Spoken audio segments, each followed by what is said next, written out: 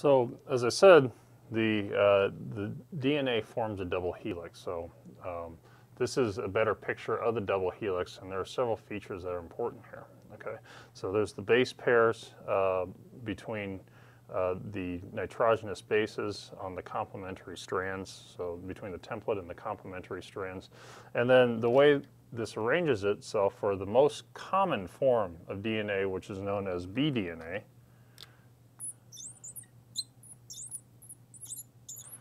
okay, the structure looks like this. And so there are two major features which are really important, which are called the major groove, which is shown here.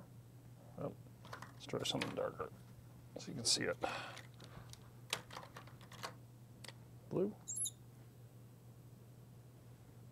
Not quite. How about red?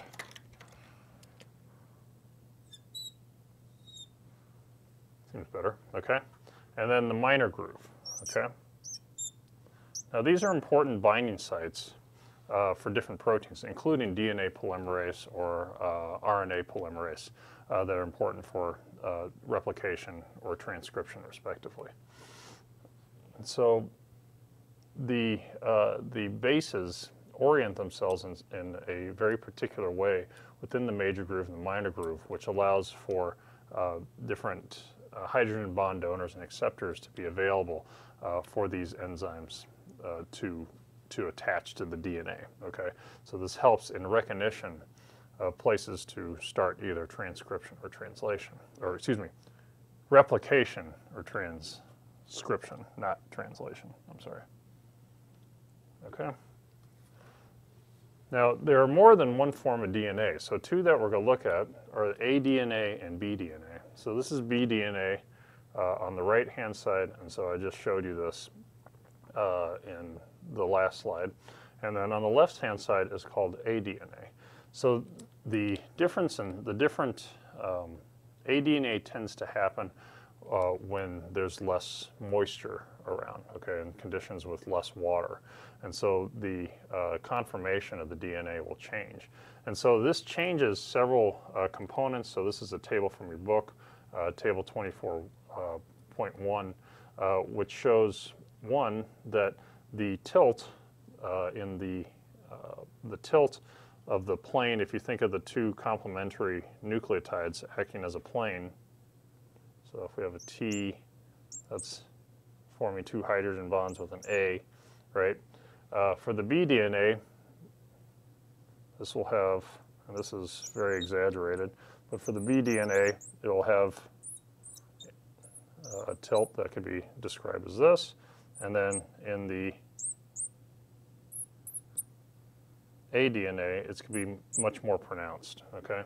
So this is shown in the column, or excuse me, in the row that's, where is it?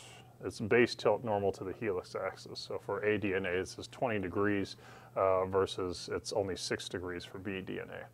Another important difference is that the size, the relative sizes of the major and the minor grooves change between aDNA and bDNA. And this is thought to help in function, particularly for polymerases, where small chunks of the DNA, which are currently undergoing complementation by DNA polymerase, convert from the bDNA form to the aDNA form.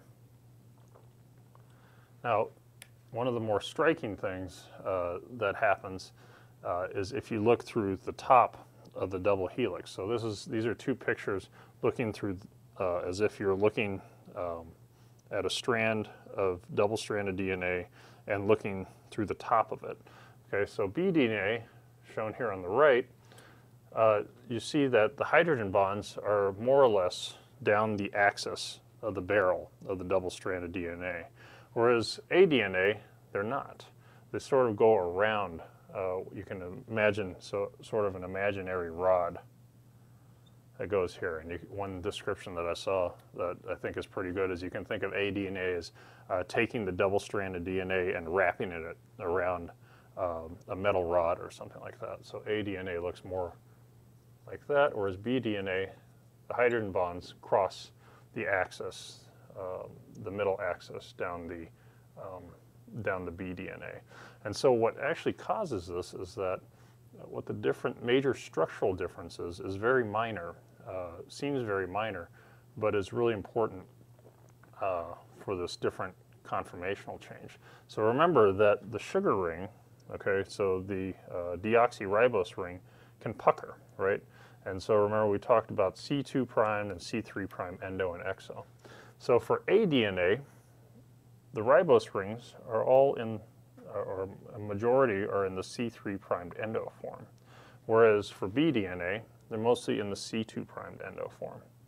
And so that is this little minor difference in the structure of the component nucleotides that causes these huge changes in the macromolecular structure of DNA and changes these large and causes these large changes between the DNA. And so this also goes for RNA. So remember, RNA has to form a hybrid with DNA during transcription. So the RNA, for instance, we have DNA, and we have our strand here, and we're undergoing transcription here now. This is using the DNA as a template, and then you get an mRNA strand, right? Okay, but first it has to use this as a template. So at some point, there's a DNA-RNA hybrid that's being made en route to making the messenger RNA, which then eventually goes on to protein, to form protein, right, to help give the instructions to form protein. So this is a crystal structure showing DNA-RNA hybrid, all right? So what does this look like to you? If you look at just this small section of it, does this look more like A-type or B-type DNA based on the structures from the last couple of slides?